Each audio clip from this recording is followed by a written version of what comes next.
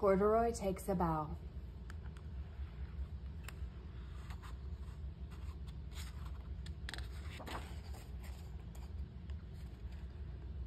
Corduroy Takes a Bow.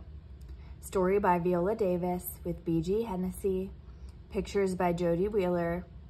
Based on the characters created by Don Freeman.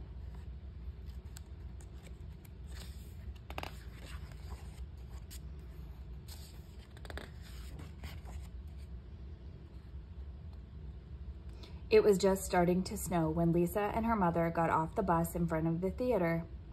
Lisa held Corduroy tight as they walked up the steps. She had never been to a big theater like this before. Neither had Corduroy. They had come to see a performance of Mother Goose rhymes.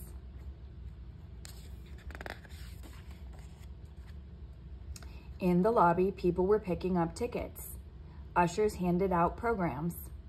A brass chandelier hung from the ceiling that was painted with clouds. Suddenly, the lights flickered on and off.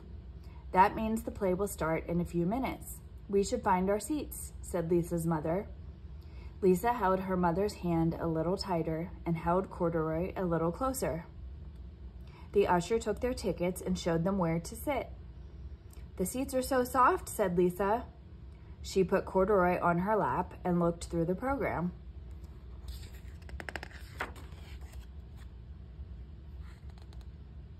Right before the play started, a very tall man sat down in front of Lisa. "Mommy," Lisa whispered to her mother, "I can't see." "Here, dear," said her mother. "We can fold our coats together and you can sit on top of them." When Lisa stood up to sit on the coats, the orchestra started to play. She forgot all about Corduroy. He slipped off her lap and fell underneath the seats in front of them.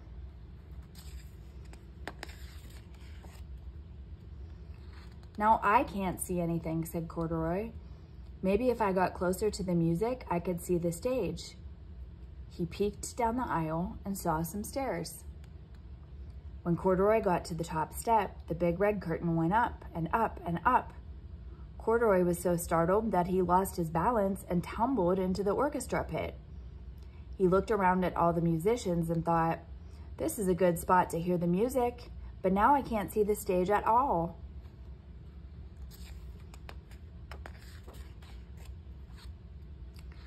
At the back of the orchestra, there was a tall set of drums. Maybe if I sat up there, I would have a better view, he thought. Quietly, he crawled through the orchestra, past feet, between instrument cases, and around music stands toward the drums. "How did you get here, little fellow?" the drummer whispered to Corduroy.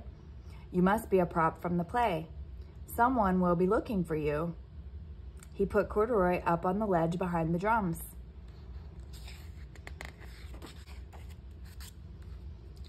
There was a chair off to one side behind the curtain. I could see better from there, thought Corduroy. But before he got to the chair, a stagehand tripped on him. "Sorry, Bear," said the stagehand. He put Corduroy on the table with the other props. The table was hard, not like Lisa's soft seat in the theater. Backstage was very busy.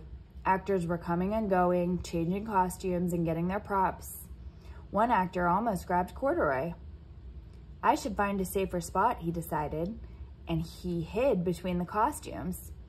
This is safe, he thought, but I'll never see anything from here. There was a tree with a basket in its branches in the wing off to one side of the stage. I should be able to see from there, Corduroy thought, and he climbed up the tree and into the basket. Well, thought Corduroy, this is more like it. Not too high, not too low. This is just right. He settled in and watched the Mother Goose performance. I love the theater, said Corduroy.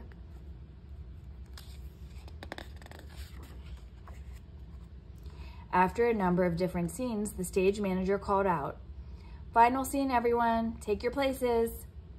Stagehands quickly moved new scenery onto the stage while the actors went to stand in position. Suddenly, Corduroy's tree began moving right onto the stage. Then it started to grow. Up, up, up went the tree, the basket, and Corduroy. This is a very tall tree, said Corduroy as he looked down at the stage far below.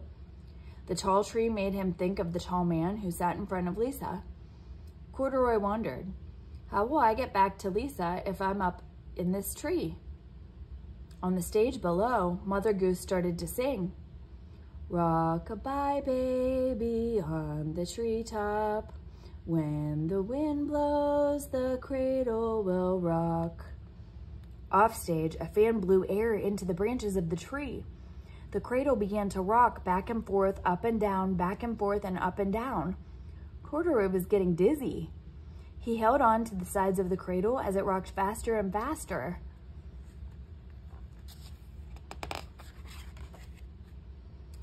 Mother Goose kept singing. When the bough breaks, the cradle will fall. And crack, the bough did break. And down will come baby, cradle and all. Down, down, down came Corduroy, cradle and all. Before Corduroy knew what was happening, Mother Goose scooped him up for the curtain call. The audience clapped as the actors bowed. Corduroy bowed too.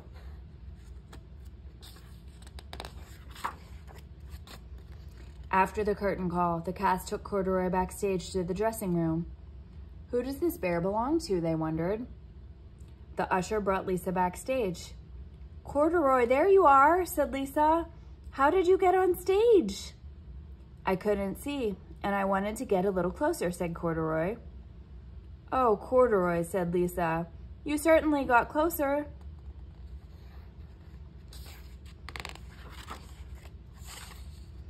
The very next day, Lisa made a theater just for Corduroy. He could see everything from a nice, safe spot.